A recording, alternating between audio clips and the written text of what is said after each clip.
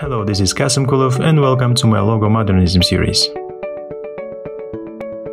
where I'll be randomly picking a logo from this famous book and try to redraw it in Illustrator. Today we will draw Ginza Centennial Merchants logo designed by Yusaku Kamikuro, located on page 381.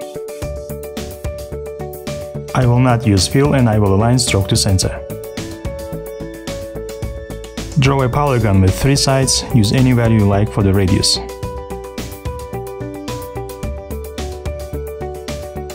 Draw a grid by duplicating triangles.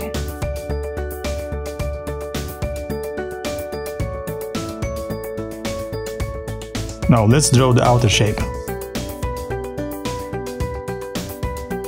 Let's cut out what we need and delete the rest.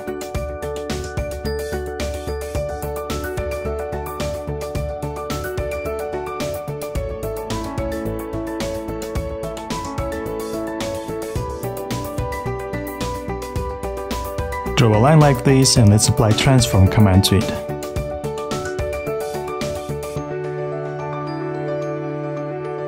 Change the rotation angle to -6 and make 20 copies.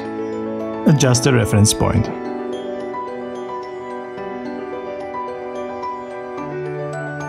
Adjust the line so that it extends the outer shape.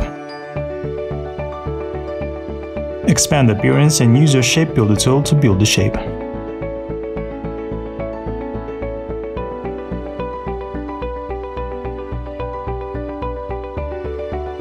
You can also fix the top part.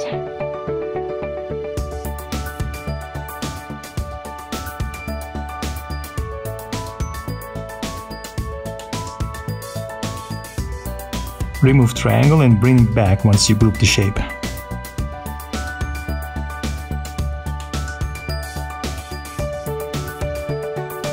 Copy the shape and rotate it 120 degrees. Copy the shape again and rotate it 240 degrees. Now you can remove the center triangle. Please note that the purpose of this video is not to create an exact copy. It's rather an approximation to help you understand how you can design great logos that stand the test of time. Thanks for watching, and if there is another logo that you want me to redraw from this book, just leave a comment.